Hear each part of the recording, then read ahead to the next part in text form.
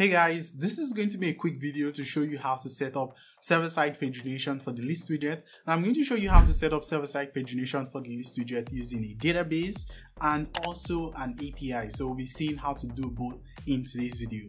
My name is Confident and I'm a developer advocate at AppSmith. Without any delay, let's get started.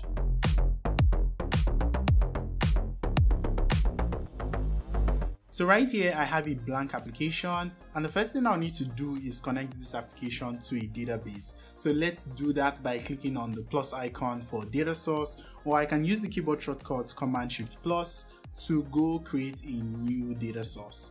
Alright, so I'll be using the users data source, which is part of the sample database that's provided out of the box on AppSmith. So let's go ahead to do that. And let's create a new query to get users. So I'm going to call this get users. All right.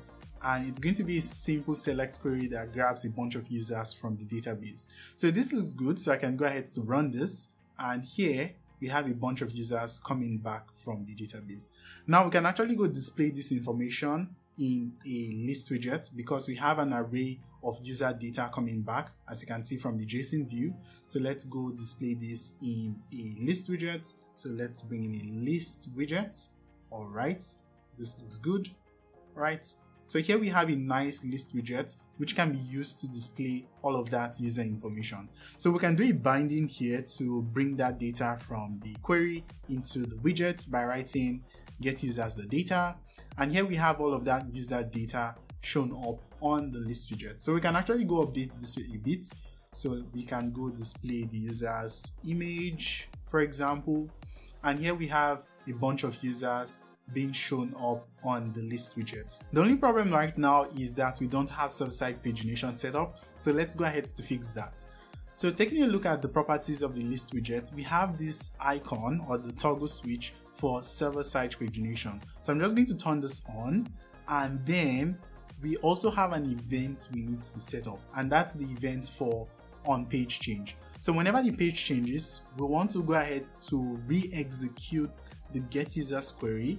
And what we need to do now is set up the get users query to be able to handle pagination from the list widget. So to get back to the get users query, you can use the UI by going through the Explorer, but I'm just going to use the keyboard shortcuts Ctrl or Command P and search for get users, and here we are on the get users query. So we need to update this query a bit to be able to add pagination because we've already done the setup on the list widget. Now we have to set up the query a little bit. So the first thing I'll be doing is making sure that the limit is actually based on the page size from the list widget. So this is going to be list1.page size.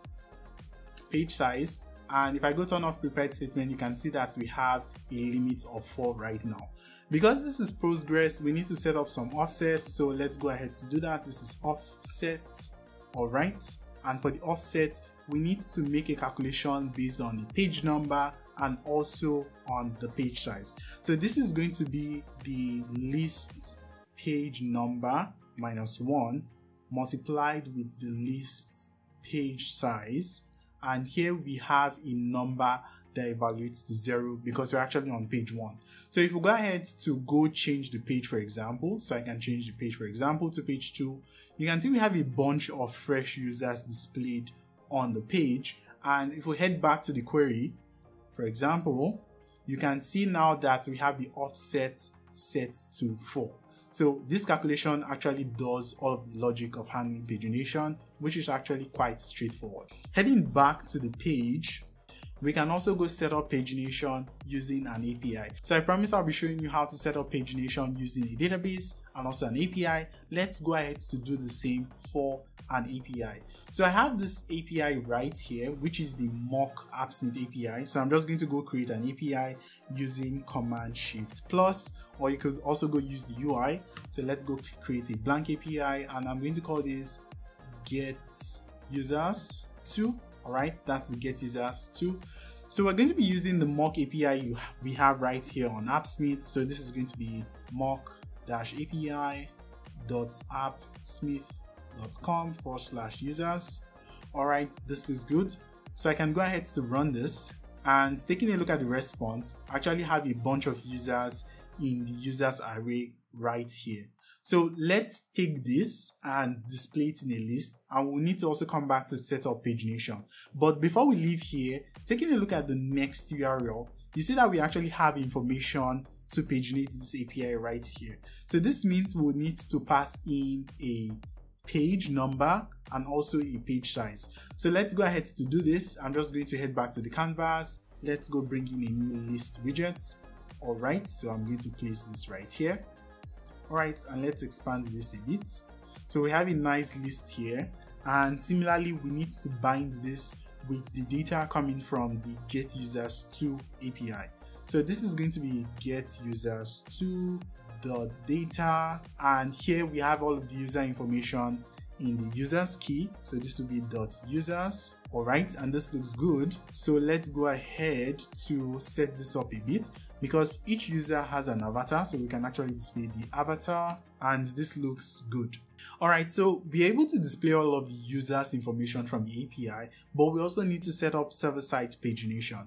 And to do that, we need to go turn on server-side pagination for list 2, and make sure that whenever the page changes, we go execute the get users to query. All right, this looks good. So let's jump back to the API, which is the get users to API, and configure pagination by passing in a page number, which, as you already guessed, will be the page number of the second list widget, which is list 2. So this will be list 2 page number, and lastly, we need to pass up a page size. So this is going to be list 2 page size, and we're good to go.